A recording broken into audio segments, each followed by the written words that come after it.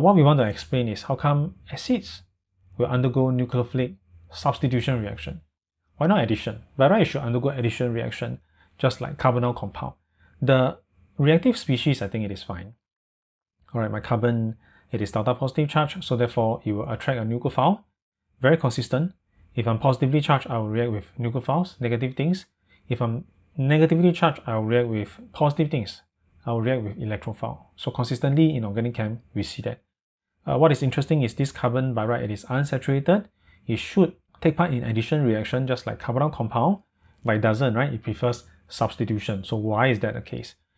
Later it turns out that because the addition product is not very stable, so therefore it will prefer a substitution reaction. So the substitution is easy. I just replace your Y with a nucleophile. And if I look at the mechanism, which again we have explicitly mentioned here, it is not required in syllabus, but we just want to appreciate that. What is interesting is you look at the first step involving this guy here, where the nucleophile attacks to my acid carbon, pi bond opens up, both electrons go to oxygen, and we form this intermediate. Doesn't this look exactly the same as the nucleophilic addition of my carbonyl compound? It looks exactly the same. Alright, the nitrile attack my carbonyl carbon, the pi bond opens up, both electrons go to oxygen, I form this intermediate.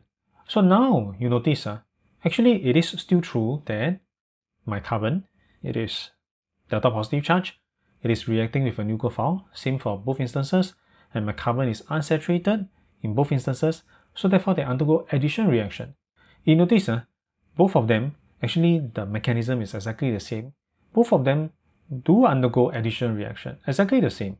But the issue is, once the product is formed, stability is different, so therefore they choose to do different things, alright? Involving carbonyl carbon, because this carbonyl carbon feels that I'm relatively stable, I'm only attached to one electronegative oxygen at the beginning. Nitrile comes in. If I count nitrile as an electronegative species, now this carbon is only attached to two electronegative things. So with respect to carbon, carbon feels that, okay, I'm relatively stable, I'm quite okay with this being saturated. So now the unstable guy is the O minus. So what this O minus will do is, O minus will pick up a proton in the third step, and then that will be forming my cyanohydrine as the product, the nucleophilic addition of carbonyl compound, correct? But for acid carbon, you notice acid carbon is already attached to one electronegative oxygen. Y is also electronegative because it is either a chloro group or a nitrogen or another oxygen. So this carbon is already attached to two electronegative things, and another electronegative species comes in. Now this carbon says that, okay, I'm not stable. I'm attached to too many electronegative species.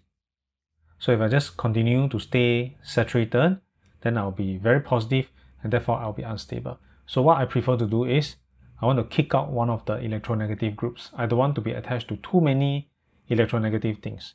So you notice the consideration for acid carbon and carbonyl carbon is different because of their stability. But this step and this step, you notice, hopefully we can see that the pattern is exactly the same.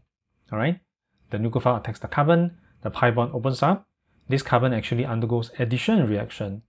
But depending on the stability for this intermediate versus the other intermediate, carbonyl compound carbon choose to stay as it is. The O minus picks up a proton somewhere else, but the acid carbon prefers to kick out one group because it doesn't like to be attached to too many electronegative things.